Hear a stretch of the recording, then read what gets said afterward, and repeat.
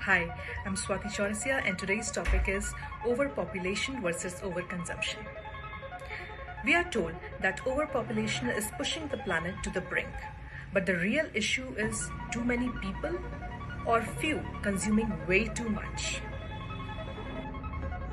By 2050, India's population is expected to reach 1.7 billion. Many argue that controlling population is the key to sustainability.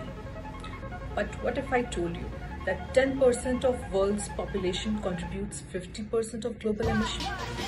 Yes, developing nations are growing in number, but it's the wealthiest and elite who is driving the unsustainable consumption.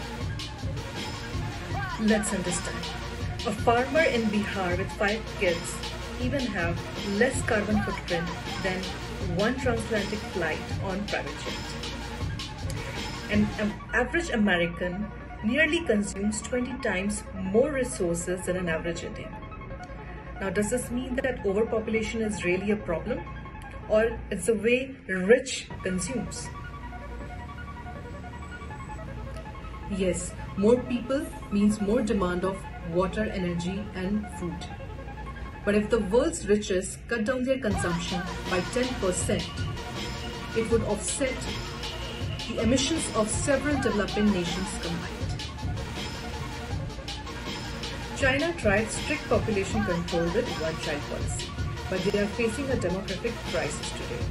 On the other hand, countries with better education and better standard of living are facing lower birth rates. So is the solution population control or ensuring equal distribution of wealth? The debate is more relevant than ever. Should we focus on reducing the birth rates, or is tackling overconsumption by wealthy a better solution? Drop your comments.